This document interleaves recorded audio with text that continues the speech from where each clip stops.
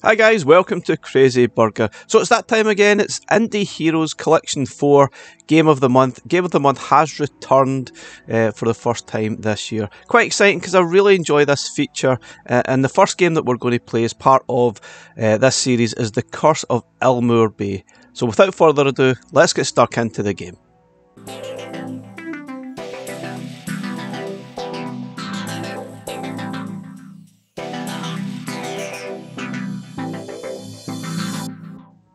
Okay, so if you're not familiar with Indie Heroes Game of the Month, basically we get a game every single month from April to December as part of the next Indie Heroes collection, which will probably release around about February 2025. So we get a full game to try out and play for a full month or until you actually update the firmware on your EXP or VS, not available on the Super Pockets. So this is the Curse of Illmoore Bay, and it's from the creators of Ira the Crow Maiden, which was another sort of 16-bit style platforming game. This one is kind of similar. It's got a kind of a dark theme to it, and I think an evil Umbra or whoever it's called has taken over the town, and you're basically trying to save the town. There's 3 characters that you can actually play, which is quite cool, but I don't think the abilities vary much from the 3 characters. I couldn't really see much difference, to be honest. But I like the style of it, it's pretty cool. I'm just really surprised that Blaze have actually chose this is the first game of the month, because given the theming of this game, it does seem very much like it should have been maybe a game released in October to sort of coincide with the Halloween season, which would have made them a lot of sense. So maybe they've got another game in mind for that month, but it would have been probably better to keep this back for Halloween. But anyway, let's have a look at the little intro before I jump into the game.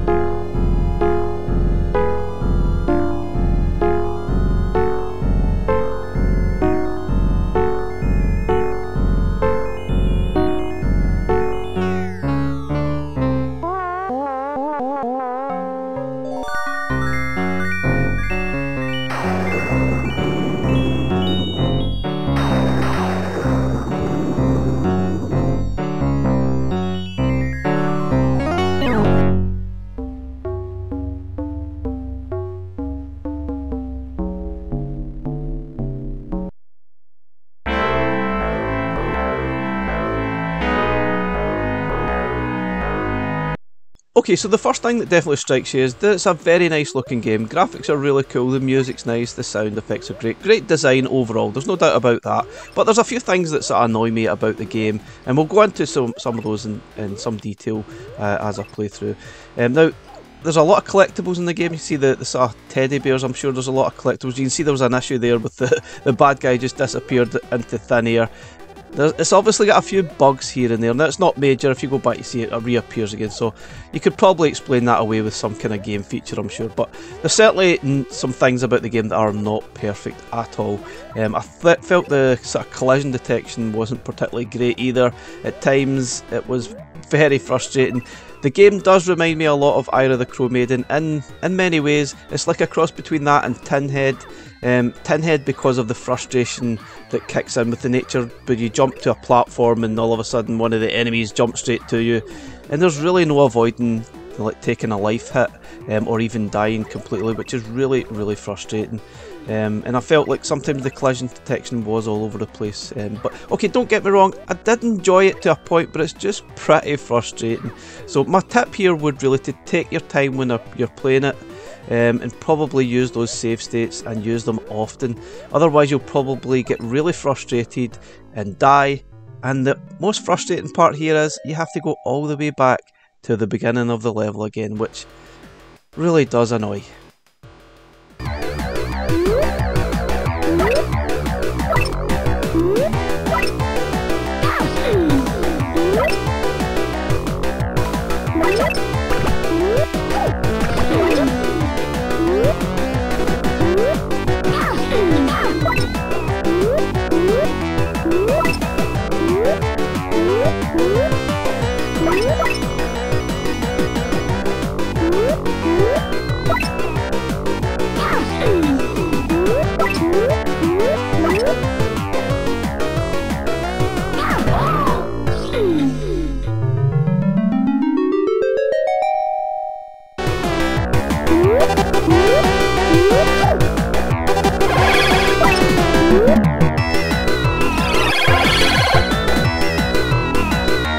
So it's quite clear that the game has replayability about it. You can see here I've not collected all the candies or defeated all the enemies on this stage, so I'll probably have to go back again and replay it. Now, one of the reasons I'm talking about this is because you unlock abilities after you defeat the bosses. So if you can see, some of the candies just seem completely unreachable. So one of the abilities you unlock is the ability to fly. Therefore, you can reach those hard to reach areas and collect all the candies in every level. That's just one example. There's various abilities that you will unlock throughout the game. But as you can see here, it's very frustrating at times. I feel at times the collision detecting is terrible. You try and sort of defeat the enemies up close. Sometimes if you just don't time that right, the enemy will basically walk right through you as if you don't exist, and you will lose your lives. And yeah, the most frustrating thing about it is the tin head curse, where you jump to a platform and immediately there's an enemy firing at you, which, unless you're Superman, there's no way you're going to have time to reflex and miss that like here. It's just insane. But you see there's lots of different collectibles. There's keys as well on the level, there's extra health, and the keys unlock, I think, some exits.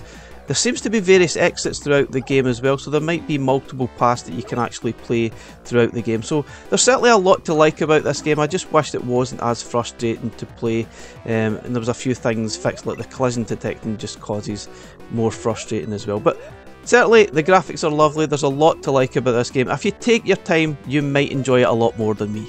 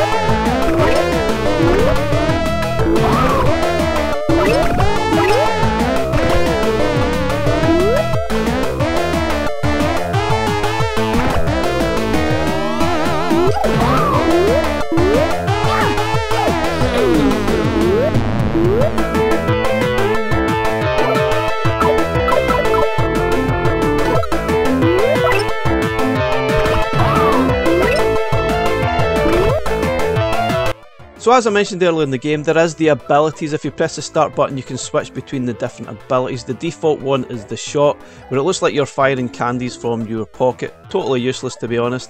There's also the wings, which we've just sort of picked up from the last boss, where you can use that to fly over gaps. It's a bit clunky, to be honest. I wish it was allocated to a button so you could just switch between the abilities really quickly rather than the start button. So I'm not really sure that's a great sort of idea. It sort of slows the action down completely, and every time you use that ability, you've got the health bar at the bottom there, the right one, sorry, it just goes down and diminishes completely. So that is a bit frustrating as well. Seems a bit daft that that's even in the game. Anyway guys, I think it's a good game. It's just a really frustrating one. Let me know what you think of it, and I'll catch you again in the next one. Bye for now.